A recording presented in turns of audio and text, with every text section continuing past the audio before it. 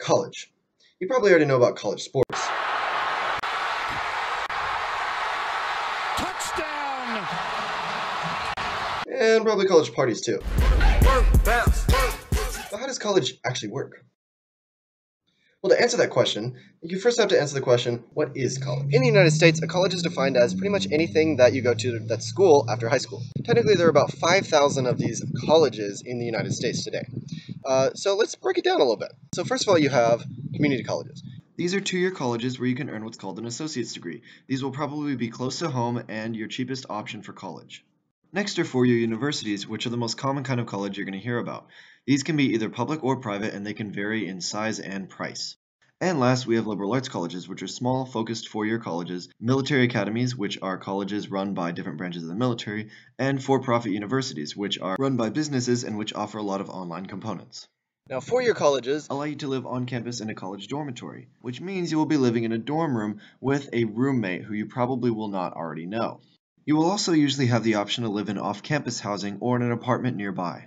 And your last housing option, if you go to a college close to home or a community college, is to commute from home and drive to college every day. And that is the much cheaper option, of course, because living on campus at most universities is actually quite expensive. So now that you know all about what college is and what kind of colleges there are, you probably want to know about what you can do in college.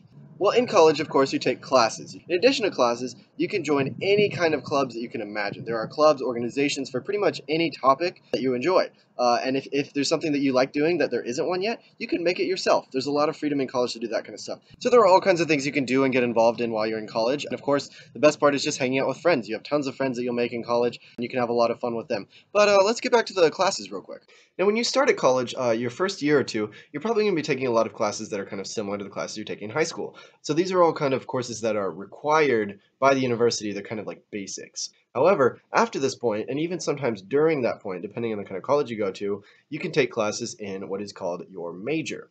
Now, what is a major exactly? A major is kind of like a subject area that you're interested in or that you want to go into with a career, or you just want to do more schooling in because it's cool to you. And your major is going to be the kind of thing that guides your classes throughout college. You can major in pretty much anything that there is to take a class in. So what does this major do? Your major, when you graduate, is basically going to show the world that according to the college or university that you went to, you are qualified in that subject that you chose to major in. And so this basically makes you not quite an expert, but everyone knows that you know what you're talking about in that subject. And last is your schedule. Now this is going to be the part of college that for many people is actually going to look the most different from high school. Now the first major difference in college in terms of schedules is that you're probably going to be taking way fewer classes than you took in high school. In high school you might take like 7 classes every day, whereas in college you might take only 2 to 3 a day. In college you can also take them at any time of the day. You might take a couple classes in the morning and be done by lunch, or you might get to sleep in and take classes after lunch, even in the afternoon and even into the evening.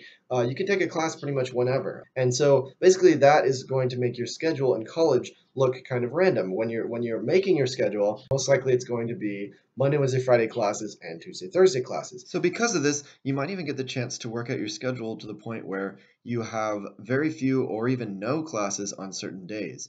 And yes, that could even include Friday.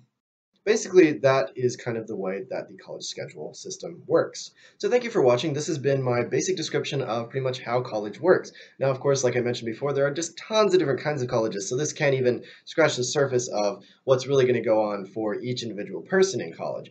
But if you subscribe, I will be continuing to make videos about every kind of college question that you might be able to think of. So please leave any questions or comments. Thank you very much for watching. Bye.